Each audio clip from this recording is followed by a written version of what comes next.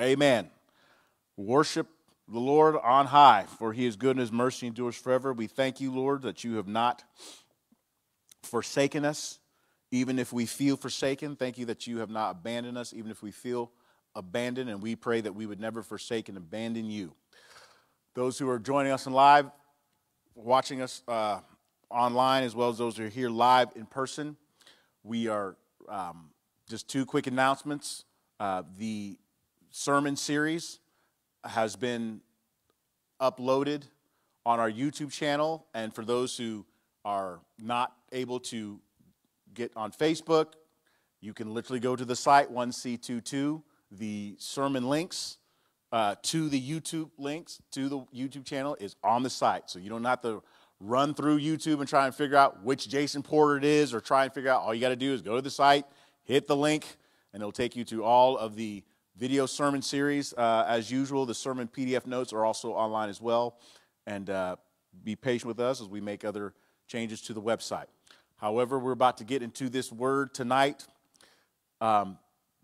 These last two sermons of 2023 are the summation of everything that this sermon series has been going towards, the purpose, the reason of everything that has been laid out, cut up, executed in this last year is coming to a head and is going to have its full fulfillment in these final two sermons. So I will ask you, if you are watching online and you just kind of picked a random sermon and you didn't know that it was connected to an entire sermon series, I would advise you to please remember these last two sermons to connect all these dots together.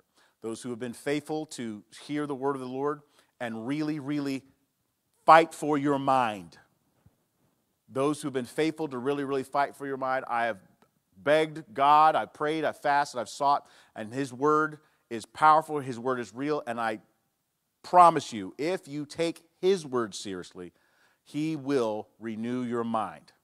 In 1 Corinthians 2, verse 15 and 16, as it said, he that is spiritual judges everything, but he himself is judged by no man. Verse 16, for who has understood the mind of the Lord, so as to instruct them? We have the mind of Christ. Hallelujah. Everybody repeat after me. In Yeshua's name, I have an anointed mind.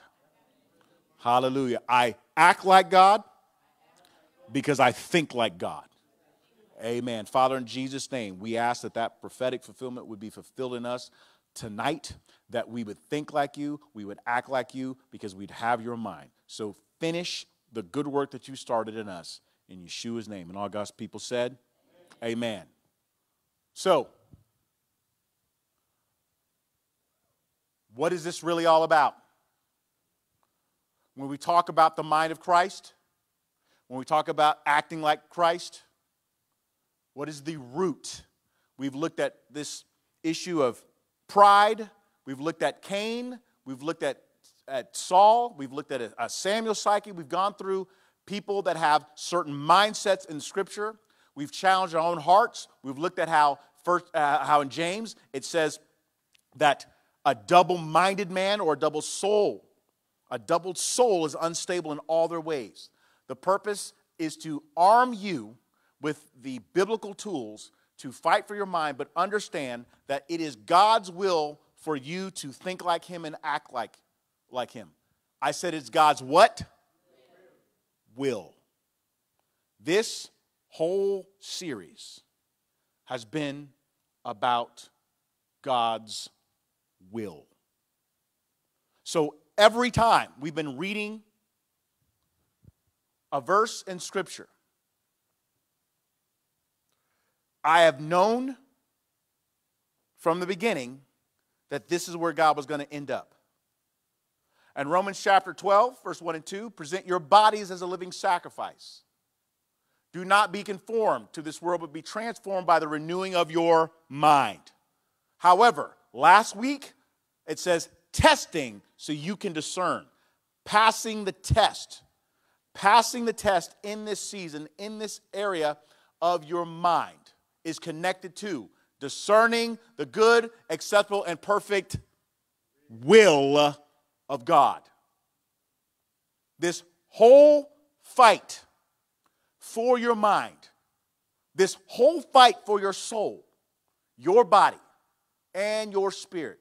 You can't act like God if you don't think like God, but you can't act or think like God if you are not willing to act and think like God.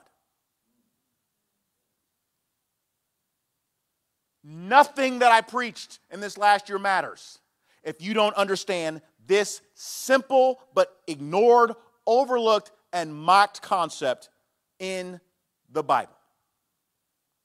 Note 1b. So as we looked at this testing, and we've gone back and forth with Cain and Abel, and Hebrews chapter 11, verse 4. Note 1b, by faith, Abel offered to God a better or more excellent sacrifice than Cain, through which he obtained witness that he was righteous, God testifying of his gifts, though being dead, it or he still speaks. Hold on. Present your bodies as a living sacrifice. Present your what? Your bodies. This whole issue between Cain and Abel, both of them offered sacrifices. One was according to the will of God, one was not. So, because Cain's sacrifice was according to the will of God, Abel's sacrifice was according to the will of God. God called Abel's sacrifice better. Better. How do we connect this dot with Cain and Saul? Because what does Samuel tell Saul? And note 1c, 1 Samuel 15:22. Samuel said, does Yahweh have great delight in burnt offerings and sacrifice as in obeying Yahweh's voice? Behold, obedience is better than sacrifice. And to listening is better than the fat of ram. You present your bodies as a living sacrifice. Why? So that you may discern the perfect will of God. What is good, what is acceptable, and the perfect will of God. Cain did not offer an obedient sacrifice. Therefore, his sacrifice was rejected. The same way,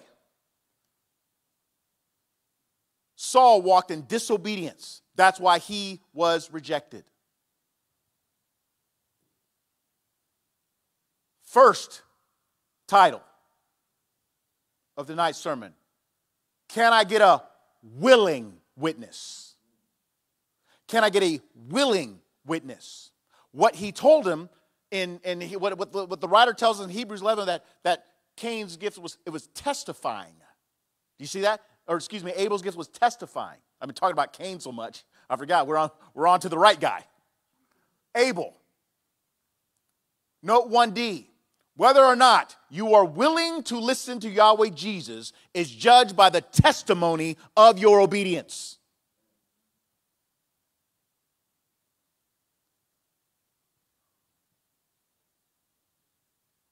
Here, look at this in Psalms 40. This is note 2a. And sacrifice and offering you have not delighted, but you have opened my ears. Obedience is better than sacrifice, and listening. That is what is more important. He says in Psalms 40, in sacrifice and offering you have not delighted, but you have opened my ears for me. Burnt offering and sin offering you have not required. Verse 8, I delight to do your will. Your law, your Torah is in my heart. I delight to do your will. Now in Hebrews chapter 10, quoting in this verse, right? Present your what as a living sacrifice? Your body. And Hebrews 10, verse 5, when Christ came into the world, he says, sacrifice and offering you have not desired, we're quoting this, but a body you have prepared for me. Then I said, behold, I've come to do your will. Now check this out in 1 Corinthians 10.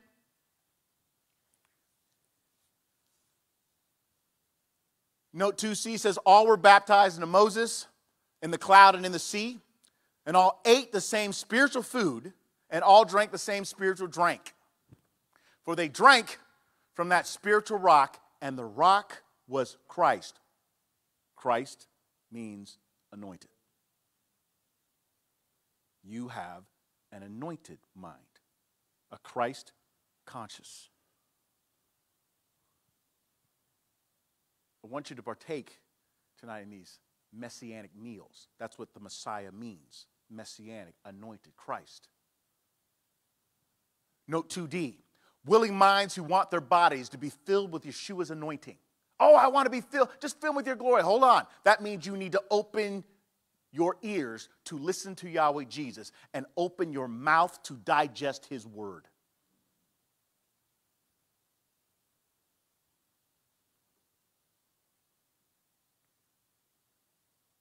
So this is why prayer is one of the most spiritually offensive things to your flesh and to the kingdom of darkness. Because if you're praying it right, Jesus shows you how to pray. And he says, pray like this: Our Father in heaven, give us this day our daily bread. That means there's something today, not yesterday, not tomorrow. There's something today that God has for you. But you have to be willing to digest it.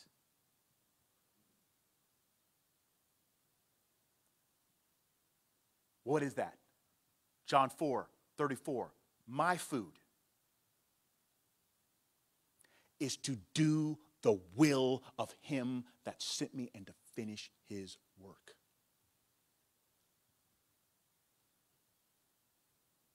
I delight to do your will. Do you? What about when it's something you don't want to do? For example, what people miss about the prayer in the Garden of Gethsemane. Jesus was challenged to do something he did not want to do.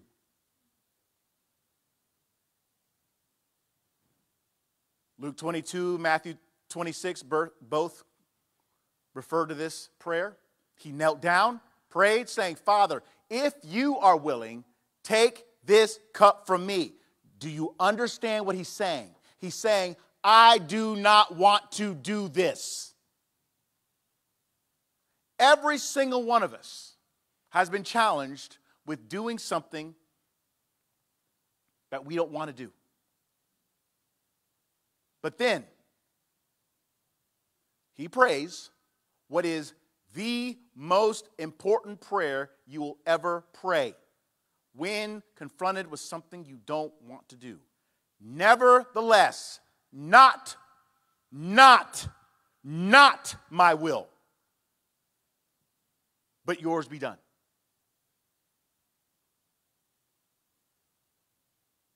The idea of doing God's will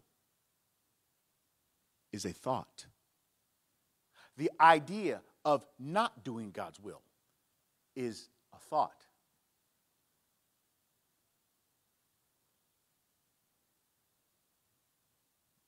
Third title. They all kill it tonight, so I had to get them all. Food for thought. Note 3D. The appetite of those who think like Yeshua. Feed on doing Yahweh's will. That is the difference between those who want to do Yahweh's will and those who do not. Before we talk about right and wrong, what I am constantly doing with people, even though I've still, for some reason, get accused of forcing my will or my opinion on people, the first question I ask them in these counseling situations is, tell me, what do you want? Because if you really don't want the truth, then you will be wasting my time and Yahweh's time. If you really don't want to do the right thing, then you're wasting my time and Yahweh's time. So let's just start first and foremost. What do you want? Don't tell me that I'm forcing my opinion upon you. Don't tell me that I'm making you do something you don't want to do, because the first thing I want to know is, I want to know whether or not you want to do Yahweh's will, because I will never agree with anything that is in opposition to Yahweh's will.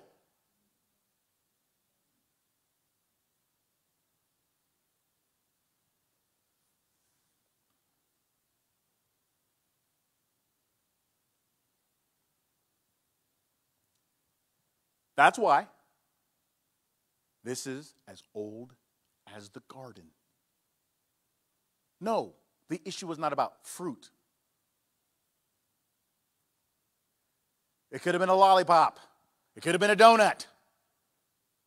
Didn't matter what it was that God said don't eat. It's the fact that he said don't. It's what it's always been about. Those who want to do what God said and those who do not. Note 4a, when the woman saw the tree was good for food, my food is to do the will of him that sent me and to finish his work. She saw it was good for food, pleasant to the eyes, and desirable. Desirable to make one wise. Then she ate of its fruit and gave to her husband with her, and he ate. See, I am not challenging you, judging you, or even condemning you for your desires.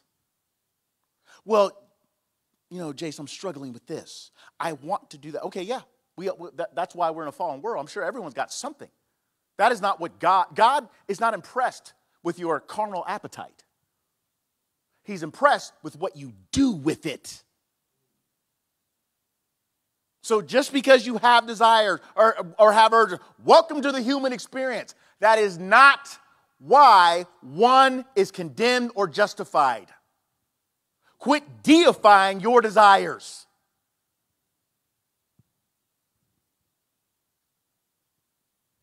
So, of course, it was desirable to make one wise. Sure. It was pleasant. Good for food. That was not the issue. Did God say yes or no? Do you want to do what God said, yes or no? So, the world, those who are not believers, this is not for you. But if you are calling yourself a believer in Jesus the Messiah, who led by the example, who said, nevertheless, not my will, but your will be done, then you are called to follow in his example. As Galatians chapter 5, verse 24 says in note 4b, those who belong to Christ have no passions or desires. Is that what he said? Those who belong to Christ are never tempted, never have urges. That's not what he said. It's about what do you do with those urges. Those who belong to Christ have crucified the flesh with their passions and desires. Give me this day my daily bread. So if you really want to take off this cowardly manifestation of false humility. Oh, I'm just a sinner and I have all these urges. Well, like all of us, that's not the question. True humility submits to the will of God.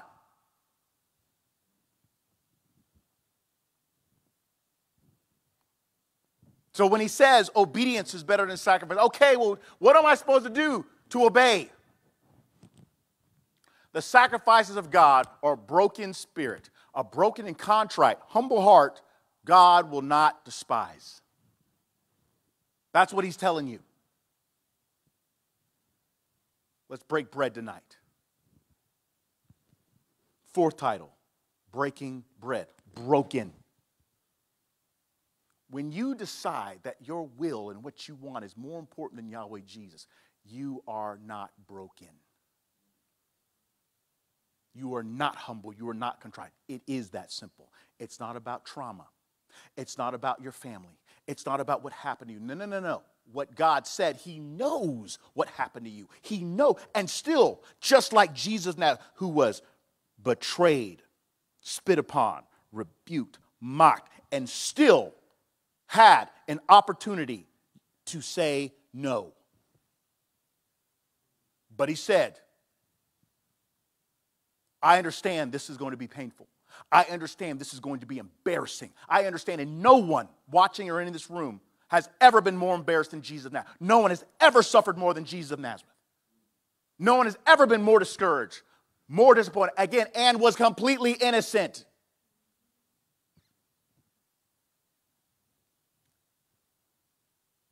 Note 4D, the broken humble themselves by fasting from their own desires to do Yahweh's will. Well, you know, I went on this fast, I didn't eat this food. But for some reason, when it comes to those other things, those urges that God was telling you to be obedient and reject, all of a sudden, you weren't fasting. So you can fast this, you can stop doing that, but when it's something you actually still want to do, all of a sudden you have a problem fasting from it because it's not an ability issue, it is your will. The broken humble themselves by fasting from their own desires to do Yahweh's will. The prideful break their fast to do their own will. No, we try to make it all complicated, super deep and theological. Oh, let's get clinical. Oh, let's talk about psychology. 99% of the problems that people are dealing with is not an ability problem, it is a will problem. Note 5a, Galatians 2:20. I am crucified with Christ. Those who belong to Christ have what? Crucified the flesh with the passion of God. I am crucified with Christ. Nevertheless, I live. It's not me, Christ who lives. I'm here to prophesy to you tonight. Christ lives. Messiah, Jesus lives. And you have the choice about whether or not he lives in you and through you. The life that I now live in the flesh, I live by the faith of the Son of God who loved me and gave himself for me. Do you understand? When we talk about the love of God, look how loving God is and look how kind God is. And look what it is connected to you being crucified with him. The pagan eros love that has baptized this culture has given you a love that has taken away the crucifixion of your flesh.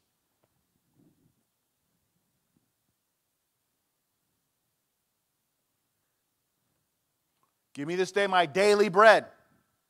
What does that mean? 1 Corinthians 15:31. I die daily. That means you wake up every day and you have a choice. Am I going to live for me or am I going to live for him who died for me?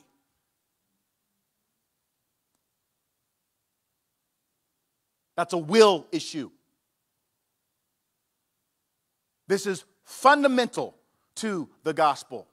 Don't tell me that I preach a cultish gospel. I'm simply quoting what Jesus said. In Matthew chapter 16, repeated in Luke 9:23, Jesus told his disciples, not people who call themselves Christians and still mock his name with unrepented sin. People are disciples, students of the master. Jesus told his disciples, if anyone wants to follow me, let him, deny himself. Those who belong to Christ have crucified the flesh with the passions and the desires. It's not a problem that you have passions and desires. It's a problem if you're not crucifying them. Thank God that he gives you an opportunity to be like Jesus. Not when you do everything that you want to do, but when you deny your flesh and then do what you don't want to do.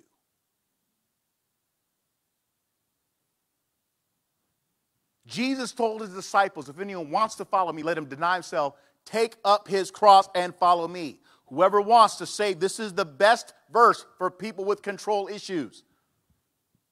The illusion of control. Whoever wants to save his life, control his life, keep his life, find his life, will lose it. That's a will issue. But whoever loses his life,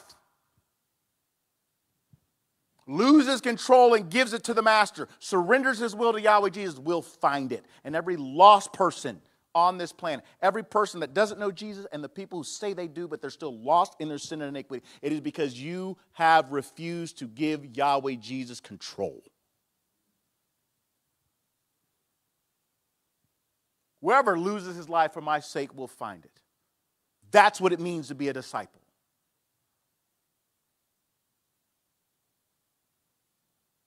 Fifth title. There is a wicked man who we will be talking about in this next series. And he coined the phrase, do what thou wilt. The law of Thelema. Why? Because the Greek word for will is Thelema. But the gospel is about denying yourself. Do what thou won't. Note 5D, living faith. I'm crucified with Christ Jesus. Nevertheless I live, yet not I, but Messiah Jesus lives in me. And the life that I now live in the flesh, I live by the faith. Because disobedience, refusing to not do God's will, is an issue of unbelief. You don't believe that God's will is better than yours. Living faith daily submits to the execution of your will in exchange for the will of Yahweh Jesus. No one needs to be condemned tonight about having desires or urges. No. But you do need to be convicted about what you did with those desires and those urges.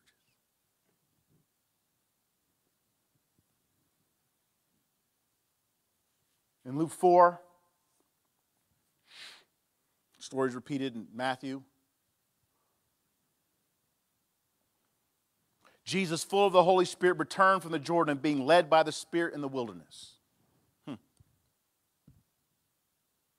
Being tested for 40 days. See, this is why that's why you were set up last week with this whole presenting your bodies as a living sacrifice and this issue of testing. Jesus, tested for 40 days by the devil. He ate nothing those days. And when they were ended, he was hungry. When they were ended, first thing you need to notice.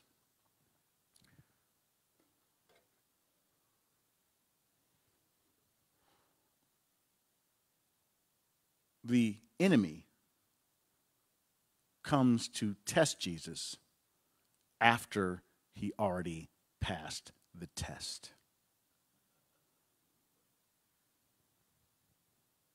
This is why you cannot let the demonic assassin of pride ever enter. Because what happens is, he that thinks he stands, take heed lest he falls.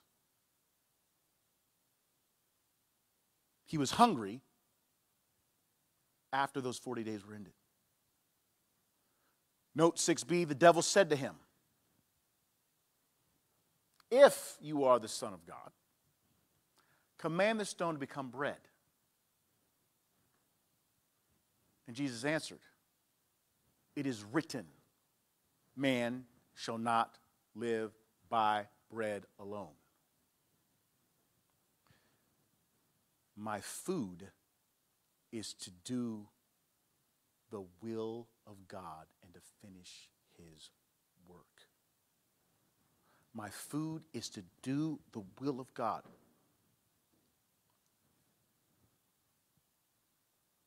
And to finish his work. It is written, man shall not live by bread alone. But I want to make sure we look at this verse in context. of what he literally said. See, in Deuteronomy chapter 8 is where this verse he's quoting, because remember Jesus said, it is written. Now, you read in your English translation, man doesn't live by bread alone, but every word. In Deuteronomy chapter 8, verse 3, it says he humbled you and let you hunger. He allowed those desires, those temptations. He allowed those things. Do you see what I'm saying? Why? He fed you with manna that you did not know, so that you would know that man does not live by bread alone, but kol motza fi Yahweh yichye ha'adam. He didn't say man lives by everything or every word that comes forth from the mouth of God. He said man lives by kol motza, everything that comes out of Yahweh's mouth. When Adam became a living soul, Yahweh breathed into his nostrils the breath of the Spirit of life. Everything. See, the whole point of fasting is not about losing weight. It's not about, oh, look at my spiritual discipline. It's you're telling God, you are more to me than my necessary food. You are my food. You are my life. You are my substance. When you fast from desires, when you fast from those things that are tempting, what you're saying is, God, you are more to me than this carnal appetite. I don't live by every just word. I live by kol motza fi Yahweh yichye ha'adam. Everything that comes forth from his mouth. Because everything that comes out of the mouth of Yahweh Jesus is the will of God. There is nothing that emanates from Yahweh Jesus that is not his will.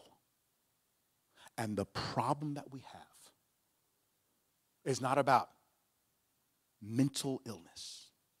It is not about clinical persuasions. The problem is we don't want everything that comes from the mouth of Yahweh God. We still want some of the things we want.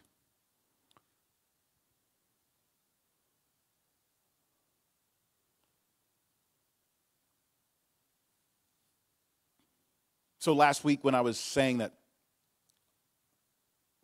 we had a communion coming up, and I was vacillating between this week and next week, and because I was trying to put it in with like, well, you know, man doesn't live by bread alone. Everything that comes forth from the mouth of God. And then I was trying to connect it to my food is to do the will of him. So, and to finish his work. And God concluded by saying, we're going to end this series with communion. Because we need one more week to really ask ourselves, do we really want to do the will of God? And for those who say, I have no plan B, I have no other alternative, but I'm going to do the will of God, especially after the sermon that is going to conclude this series, then we'll take communion. I want to say something, not to be harsh, not to be condemning. I want to say something as it relates to my faith in the communion. And even though I was going to kind of save this for the next series, I believe it's going to be very necessary to understand why I want people to really consider this. See, when you read the Gospels and Jesus speaks about what he did at the Passover Seder for communion, but when you read the epistles and Paul talking about communion, he says, you're just going to, don't take this unworthily. Many are sick and have even died because they took this communion unworthily. So that's why we don't just do things just to be traditional or just to be religious. I want people to understand the severity of their commitment to the covenant of Yahweh Jesus.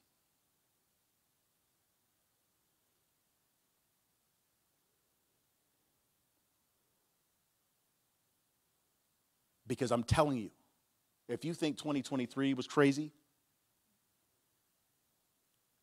and you still have double-minded people that are still refusing to do Yahweh's will, you will not stand a chance when the grace is lifted and literally all hell breaks loose.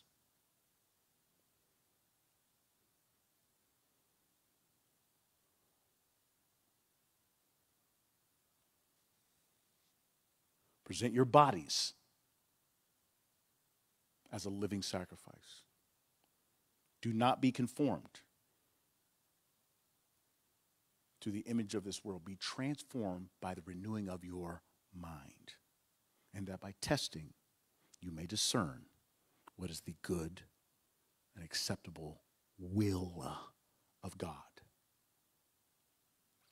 The reason why I made sure that you did not disconnect your mind from your heart, and your heart from your soul, and your soul from your spirit, because what holds those things together in the kingdom of God is whether or not you still submit them to Yahweh's will.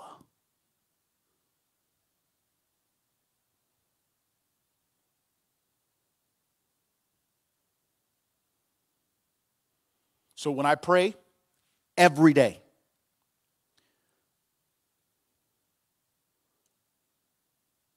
and I get to the part of the prayer where I'm asking,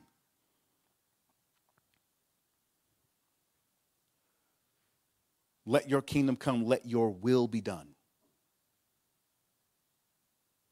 And the Spirit of the Lord takes me into deeper intercession about submitting myself to the execution, to do Yahweh's will. Then as a shepherd, I get to the part of my prayer where I say, give me food to feed your sheep.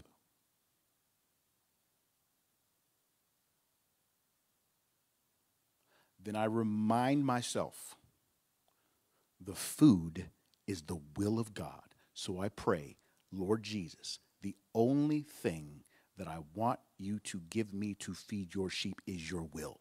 If it is not your will, then do not give it to me to feed your sheep. So sometimes that will are things you might not want to do. That is between you and him. My job is to make sure that I've given you the will of Yahweh Jesus.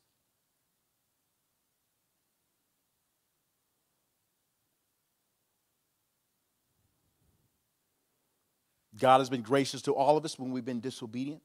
God has been gracious to all of us when we don't properly execute his will. But God is not going to continue to let those who are called by his name mock his will and do exactly the opposite of what he wants them to do without consequences. Why? Because there are souls that need to be saved. And if we don't do his will, then we'll make disciples who don't do his will. So that may push people away. That may offend people. That may seem harsh. But I know in the integrity of my heart, I have begged Yahweh Jesus for his will. First, that I would do his will. Do not put anything in these sermons on my lips, any counsel that is not your will.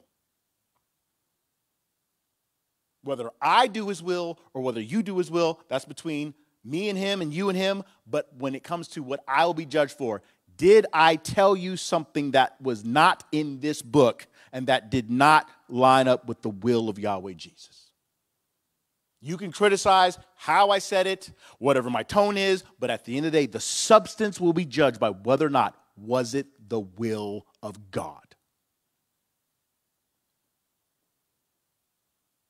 So next week's sermon, which will be the final sermon, will be the final conclusion on the issue of the mind, the series of the mind. But it will be locking in those who are ready and willing to do the will of God, whatever that means.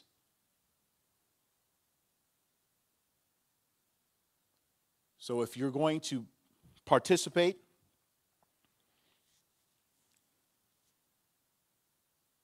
in the communion service next week,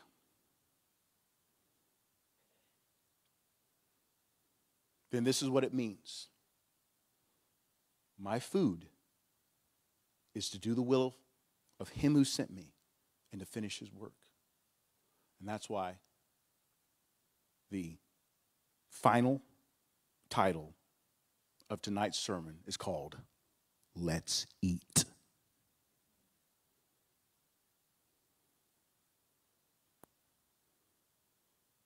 Note 6D, what does it mean to eat? Oh, it makes me feel good. Hold on. Yeshua was able to starve himself of physical food because he was filled with the spiritual food and steady diet of doing. Not saying he wanted to do it. Not saying putting lip service and false humility, but actually doing Yahweh's will. My food is to do the will of him that sent me. And to finish his work. Stand up on your feet with me, please.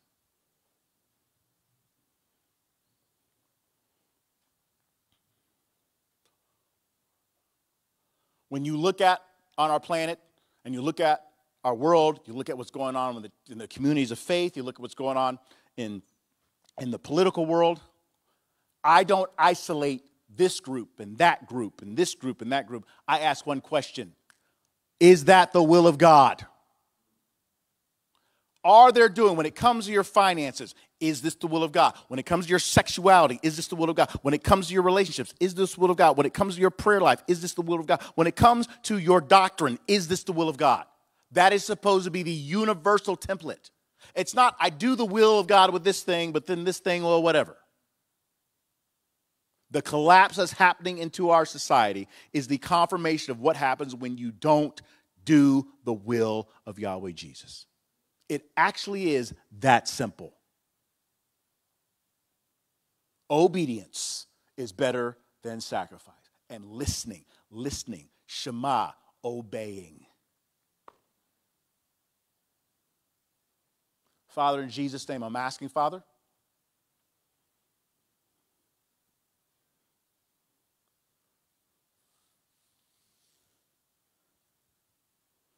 that we would do your will and finish your work. In Yeshua, Jesus' name. And all God's people said, Amen. Let me know when these cameras are off.